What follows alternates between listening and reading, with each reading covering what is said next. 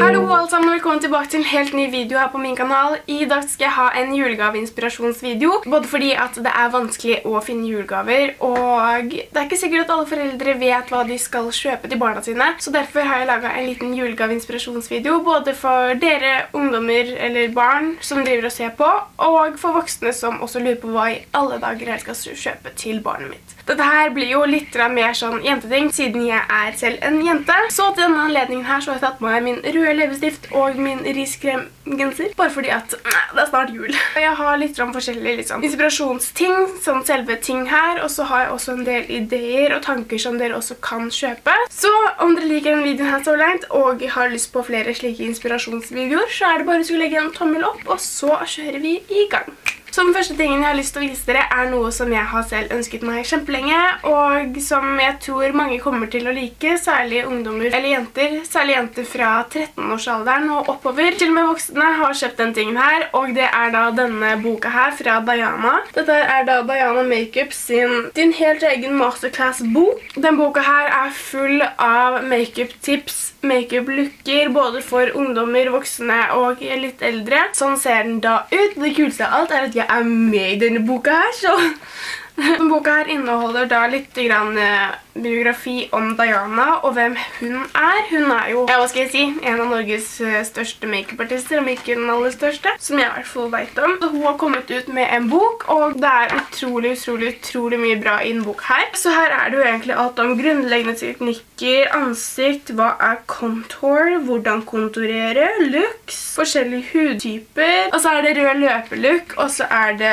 litt sånn behind the scenes som mine beste tips. Så her er jeg, og så står det alt hva man trenger, og det er det meste har man. Og så står det utrolig bra forklart, og hvordan man skal ta og lage denne looken her. Så denne boka her er virkelig noe man burde få med seg, ikke bare fordi at jeg er med i den, men fordi at jeg synes at det er en utrolig bra bok, og jeg tror jeg hadde kjøpt den selv om jeg ikke hadde vært med, fordi at Diana er en så stor inspirasjon for utrolig mange ungdommer, og det at hun har kommet ut med en bok da, det er jo... Så det er i hvert fall første julegavetips. Om dere lurer så kommer alle linker, informasjon, og om ikke dere får med dere alle produktene jeg sier og sånn, så kommer det til å stå under infoboksen, så dere må huske å sjekke det ut, sånn at dere kan, ja, hva skal jeg si? Sånn at dere kan ta og gå gjennom det, og så se den kan jeg kjøpe, ja. Og så står det hvor du kan kjøpe det, og så videre, ja. All viktig informasjon står under infoboksen, så husk å sjekke det ut. De neste tingene jeg har tenkt å vise dere er litt jentete, holdt jeg på å si. Det er litt sånn for jenter fra 13-årsalderen og oppover. Det er jo veldig mange som, for eksempel jeg, som ikke har nok penger til å for eksempel kjøpe meg alle de palettene, øyeskygepaletter og alt sånn som jeg ønsker meg. Og derfor er julegaver og alt sånn, julegaver og bursdagsgaver et veldig god tidspunkt på å kjøpe seg sminke. Så jeg har tenkt å vise dere 5 paletter som jeg synes er mine topp 5. Det første her er da 2 fra Zoeva. De ser da sånn ut. Så det her er da Coca Blend og Rose Golden fra Zoeva. Jeg synes at fargene i den er utrolig fine. De er veldig pigmenterte. Det er ikke noe sånn som går bort etter hvert. Det er utrolig god kvalitet i de her, så jeg anbefaler de i hvert fall utrolig mye. Neste er da Naked Heart. Dette her er det nyeste palettet fra Urban Decay. Dette her er også helt utrolig pigmentert. Utrolig mange fine farger som er veldig fine til både høsten og juletider. Det er det jeg har på meg nå på øynene, og jeg er utrolig fornøyd med det. Jeg synes at det å kjøpe paletter er en del lønnsommere enn å kjøpe single øyeskygger, fordi at da får du så mange fine farger i et palett. Det neste jeg har tenkt å vise dere er da Modern Renaissance palettet fra Anastasia. De har også kommet ut med et nytt sånn subculture palett, og litt flere paletter også, men Anastasia sin Modern Renaissance er totalt absolutt mitt favorittpalett. Det her er også sånne utrolig fine varme farger, sånn som i så å si alle de andre palettene jeg har. Og også veldig god pigmentasjon, veldig lett å blende ut, så anbefaler virkelig disse palettene her. Jeg synes at dette her passer best til så å si alle klær, fordi at du kan få veldig nude looker og litt sånn rødaktig, og ja, veldig fine til disse årstidene egentlig. Det siste jeg har tenkt å vise dere er også Morphe sine paletter. Dette her er da 35O. Det ser da sånn ut, veldig nøytrale, fine farger, litt varme farger og litt veldig nude farger, så det også passer til så å si alt. Og det er greit når man skal kjøpe en gave, det er at man kan bruke det hele tiden da. If you know what I mean. Men det er i hvert fall de sminkepalettene. alle butikker og sånn står under infoboksen, så om dere har lyst til å sjekke det ut, så kan dere se på det der. Og så skal jeg ta og vise dere 3 produkter til 3 forskjellige personer som jeg har valgt å kjøpe julegave til, som er både mamma og pappa, for jeg har ikke peiling på hva de ønsker seg, og de har så å si alt, så da... Ja, og så har jeg valgt ut den til, og det er da en venninne av meg. Jeg har ikke peiling på hva jeg skal kjøpe til folk, liksom. Og så har jeg vært inn på en nettside som heter koster.no, som selger absolutt alt, tror jeg. Det er en veldig fin nettside om du har lyst til å kjøpe julegaver til personer du ikke vet hva du skal kjøpe til, fordi at de har, ja, så å si alt. Jeg er en av de personene som ikke vet hva de skal kjøpe til for eksempel foreldrene sine, så jeg har da vært inn på nettsiden coolstuff.no. Da fant jeg til og med 3 ting som jeg skal ta og vise dere nå, som dere også kan ta og kjøpe til for eksempel foreldrene dine, venner, kjærester, ja, you know. Og de har sånn fane hvor det er liksom julegaver. Jeg tenkte at jeg kan ta og vise dere noen av de produktene som jeg har kjøpt derfra, så jeg kan ta og vise dere det aller vanskeligste, fordi at hver gang jeg skal ta og kjøpe gaver til pappa, så blir det som regel sokker. Hvor morsomt er det å få sokker hvert eneste år, både til bursdag, farsdag og julegave. Så endelig så har jeg faktisk funnet meg noe som jeg ikke har kjøpt igjen noen gang. Det er noe som ser ut som dobørster, men herregud, jeg synes at den her var så kul. Jeg så den på Facebook for liksom noen dager siden, men det var sånn fra et helt annet sted, og jeg synes at jeg visste ikke hvor jeg skulle få tak i det, og så gikk jeg på Kostuff, og yeah, they had it. Så dette her er da Brush Hero. Den ser da sånn ut, og det ser liksom ut som at det er liksom 2 børstehoder. Jeg kan altså prøve å åpne den uten at jeg ødelegger den. Hvis ikke så er det ikke så farlig, for det er til pappa uansett. Og den her ser da sånn ut, og du fester den da på hageslangen, og så spinner den her rundt da. Jeg har jo bil. Pappa har bil, mamma har bil. Hvem er det som vasker bilene? Pappa. Derfor kjøpte jeg den her, fordi at den her er utrolig lett, så det var for ut som å vaske felger, stykler, alt sånn, hagemøbler og sånn. Jeg kan ta og vise dere et klipp som de hadde lagt ut, som jeg bare, det skal jeg ha! Tired of cleaning that stubborn brake dust with sponges, chemicals, and brushes that simply just don't work? Introducing the Brush Hero. The Brush Hero easily cuts through dirt and brake dust, blasting through tight spaces around lug nuts, wheel spokes, and grills.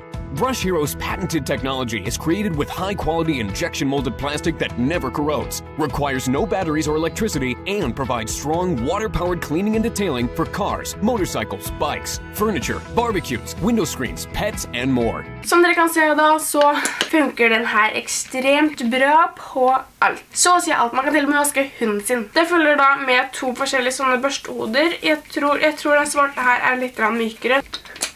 Det fikk meg til å ha lyst til å vaske dekka mine. Jeg synes at den her var utrolig kul, og da får pappa endelig en litt dyrere gave enn sokker. Yeah! Det neste jeg har kjøpt her da er denne her. Dette er da Snap Mobile Phone Stylus Pen. Dette her er da en pen som man kan tegne på mobilen sin eller iPaden sin eller noe sånt med. Jeg har jo en venninne som bare elsker å tegne, så jeg tenkte at jeg kunne gi henne denne pennen her, så hun kan starte å tegne litt mer sånn digitalt, holdt jeg på å si. Den her kjøpte jeg også på coolstuff.no. Jeg synes egentlig at det var en veldig fin gave, som man kommer sikkert til å få en del bruk for. Det siste jeg handlet fra Coolstuff er noe som jeg tror mamma kommer til å synes er veldig gøy å få. Dette her er da Speak Out-spillet. Dette her er jo da noe som er superduper kjent over alt, holdt jeg på å si. Dette her er jo da plastikktingen man putter inn i munnen, og så kan man liksom si sånne ting da. Men siden det er til mamma, så kan jeg ta ut den ene.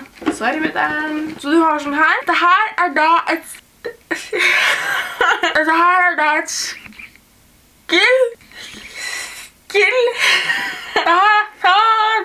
Nei, dette her er da et spill, som jeg skulle si. Hvor du har den der dingsen her i munnen da, og så skal du få et kort, og så er det lag, og så har du en tid på å ta og gjette hva den personen med den tingen i kjeften sier. Mamma kommer til å synes den her er veldig fin å få, fordi at jeg tror hun savner litt sånn kvalitetstid og sånn koselig tid sammen med barna. Så da tror jeg at dette her er en veldig fin gave for å ta og så samle familien litt sammen. Det er ikke sånn at man pleier å sitte og spille lenger, føler jeg i hvert fall. Man sitter jo med på mobilen hver for seg og alt sånt. Så jeg tror at det å ha et spill som er morsomt å spille er noe som gjør at familien knytter seg litt mer sammen. Og det er kanskje veldig morsomt å få i juletiden, så du kan ta og kose deg med familien. Det som var så utrolig bra med Coolstuff var at de hadde sånn superrask levering, så det tok vel 1 eller 2 dager for å få produktene. Det er helt sinnssykt bra, i hvert fall om du har dårlig tid. Og siden dere er dere, og dere er verdens beste, så har jeg og Koster samarbeidet, og vi skal ta og ha en konkurranse. Om du er sånn som meg og vanskelig å kjøpe julegaver til, så er det bare å gå inn på min Instagram-profil og kommentere på det nyeste bildet hva du ønsker deg fra Koster. Og så skal jeg og Koster ha en konkurranse da med å trekke ut en vinner som får det produktet de ønsker seg, så det er bare å huske å sjekke det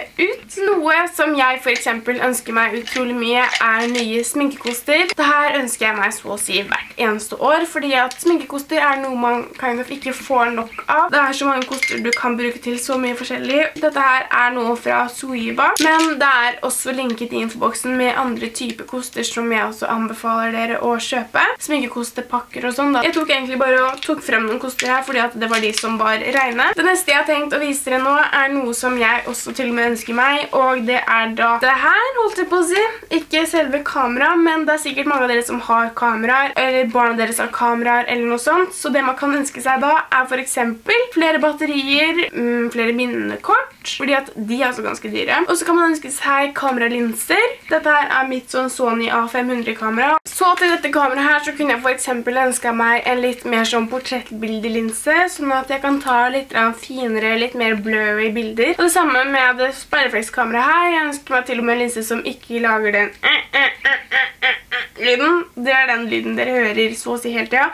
Så det er liksom noe jeg kunne ønsket meg da. Det er liksom en veldig fin gave. Den aller siste fysiske tingen jeg har her er da et polaroidkamera. Jeg kan også fortelle litt om polaroidkameraer. Det er jo liksom sånn at man tar et bilde og det skriver ut, og det er liksom veldig fint og minnerikt. Å ha et polaroidkamera, da kan man liksom få bildet ut fysisk i stedet for å bare ha på mobilen og bare fine minner. Man kan liksom henge de opp og liksom lage noe fint ut av det da. Love them. Den neste tingen jeg skal da snakke om er noe jeg ikke har her, sånn fysisk, men det er noe man kjøper på nettet. Det er altså gavekort. Du kan også kjøpe sentrumsgavekort og sånn, men jeg tror også liksom klær på nettet funker like bra. Sånn som jeg elsker klærne fra Junkyard, og jeg hadde blitt superduper glad for et gavekort fra Junkyard. Dette er liksom noe man både kan gi til både dattera si og sønnen sin, fordi at de har både klær til gutter og jenter der. En annen ting som de også selger der er også vinterjakker, noe man får veldig bruk for nå. De har alt fra Adidas, Nike, Svea sine jakker og andre forskjellige merker. De er veldig moderne og veldig fine å ha,